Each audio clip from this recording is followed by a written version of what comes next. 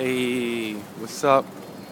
I am walking through my neighborhood, heading to the bike shop. Had to fix not one but two bikes. Um, so I'm on the way to pick up one bike and fix the second. And I'm really tired. No, I wouldn't say I'm tired, but I like to sleep like 8 hours of sleep. And unfortunately, I only got like 5 or whatever. And I was out till like 5 a.m. So I think between not getting the hours that I wanted to sleep, Where you been, buddy? and also it being 5 o'clock when I finally went to sleep, I'm in the vibration that I'm in now. So I'm walking through. We got the we got the fire department over here. I guess it's been a call to duty. So here they are, and it's kind of noisy, but that's what it is in the Lower East Side, you know? Daily, what's today? Tuesday. So today is Tuesday. I'm living my life and sharing it with you, and I want to do a song without the track. So I'm gonna give you the acapella. Oh wait, I got some like hair like sticking out. All right. Anyway. Oh, I'm gonna go into this park and do it. Matter of fact, just to kind of like take a moment, you know. Hey, little bird. Sorry, there's a little bird on the floor, on the ground.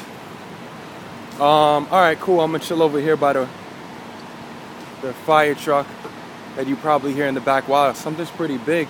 Cause there's one. All right, let me show you what's going on. There's 1, 2, 3. There's like 4 fire trucks, and I just like pulled into a park, which is funny because I literally never came into this. I've been in this neighborhood for a minute, but I never came into this park ever. This is just not where I would go. But it seemed appropriate. It's kind of peaceful here, and I want to take a moment with you, so I'm giving myself a moment in a nice, peaceful place. All right, that was a lot of build-up for just this one acapella I want to drop on you. It's called High Off Life.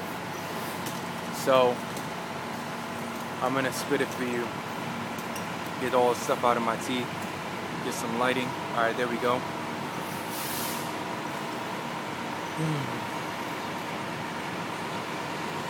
How am I feeling right now? I'm feeling super distracted. There's like so much, I don't know, there's like, I hate the like fact that there's these flashing lights of cars around me. It's almost like I'm in a club when I'm not.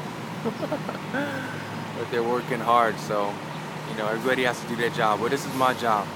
High off life, cut loose the gravity. I got you floating away. High off life, cut loose your gravity. I got you floating away. High off life, cut loose the gravity. I got you floating away. High off life, cut loose the gravity. Check it. Sometimes I'm calm. Sometimes I'm calm. You ready?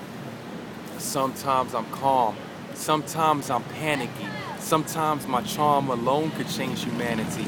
Sometimes I've gone deranging through insanity, thinking I could channel the energy of mechanically gear-aligned chakras. Or is that a fantasy? One big gigantic lie, but then can it be that the alignment of the stars and planets leave pharaohs lifted out the pyramid's canopy? If that's true, then banish me, mummify and sandwich me beneath the sands of time with no damaging things could occur, cause soon enough, gradually, I will emerge and soon wake up magically in the afterlife and tuned to what's actually heaven here on earth, immersed in what's naturally beautiful, floating aerodynamically.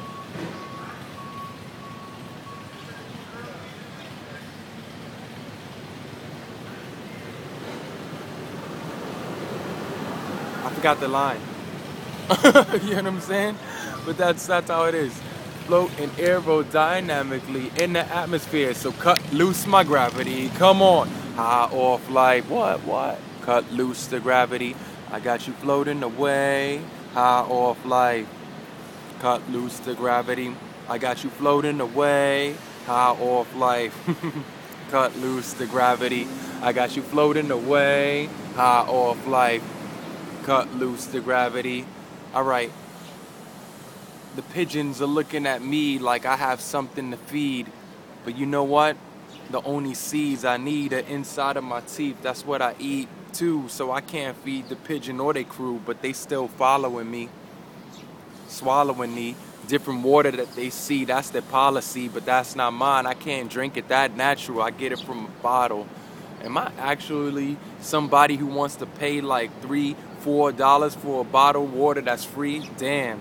That's how they got us living nowadays. I should be like this pigeon, even though it seems crazy that he is amazed by a chicken bone on the floor. He's eating what he has. Yo, he doesn't try to ignore the things that nature provides around him. Taking a beautiful bird bath, astounding. I'm surrounded by so many beautiful things, and my freestyle is the thing that channels and brings the words to you so you can see it too.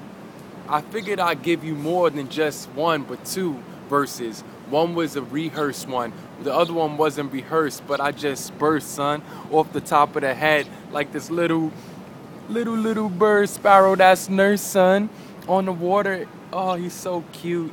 I used to look at birds. That's something that I love to do. You just learn about different things. Maybe take you back to dinosaurs when they used to hang on this planet. If you believe that, don't take it for granted.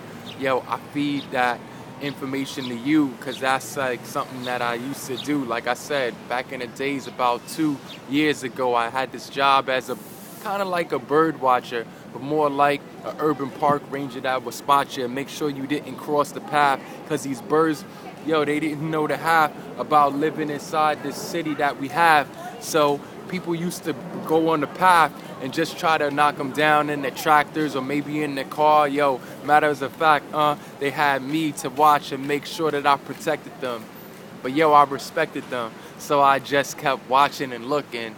And that's how I learned something way over in Brooklyn, or kind of like Queens, Rockaway, you know what I mean? It was so far out there. It was a beautiful thing.